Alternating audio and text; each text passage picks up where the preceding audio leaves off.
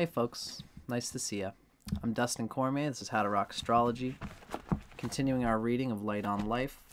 This last episode of, this is a bit of a concluding episode in terms of how we're defining planetary strengths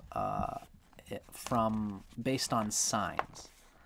And this is just a quick little description of essentially the strength or dignity of a planet in its sign. Planets display the following relative amounts of their potential strengths. An exalted planet yields 87.5 to 100% of its strength, and that's just pure strength, not necessarily beneficness. A planet with trinal strength or mula tricona strength is the next down, although mula tricona does also imply beneficness, strength, goodness as well as strength. That's why it's important to consider that Mercury in Virgo is a very powerful placement because it's exaltation and mula tricona is different positions. So in any case, if a planet like Mercury is in Virgo, you have to look specifically to whether it's exalted or whether it's in its mula tricona. Same goes with the moon, for whom Taurus is the exaltation and the mula tricona. A planet in its own positive constellation, that's an air or fire constellation. For example, for Saturn, that's Aquarius. For Venus, that's Libra. For Mars, that's Aries. For the Sun, that's Leo. For the Moon, that's Cancer. Technically. For Mercury, that's Gemini, so forth. A planet in its own negative constellation is just one step down. So this would be like Mars in Scorpio, Saturn in Capricorn, Venus in Taurus, Mercury in Virgo, in the latter parts of Virgo, etc. Now, a planet in the constellation of a friend is the next step below.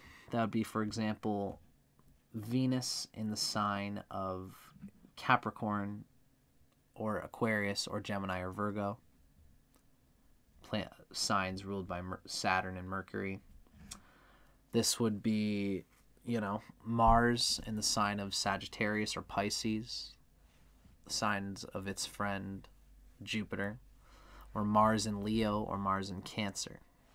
Actually, Mars in Cancer is debilitated, but you have to look to the debilitation degree to see if it's actually debilitated.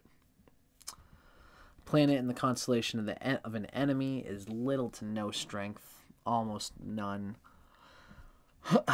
This is for example, if the Sun is in the sign of Libra or Taurus or Capricorn or Aquarius. If the Moon is in the sign of the Moon has no enemies, actually, thankfully. Or this is Jupiter in the sign of Virgo or Gemini or Libra or Taurus, then that planet will do basically next to no strength. And then the debilitated planets have 0 to 12.5. So, this is a description of the planets in planetary strength and dignity by their sign, by the sign that they're in. So that was sort of a cap on everything we've learned so far in terms of planet strength in the sign. Now in the next episode, we're going to be talking a little bit about planetary states, which has to do with the prosperity of a planet as the ambassador of a house, of the lord of a house. So I'm Dustin Cormier for How to Rock Astrology. I'll see you guys on the next episode.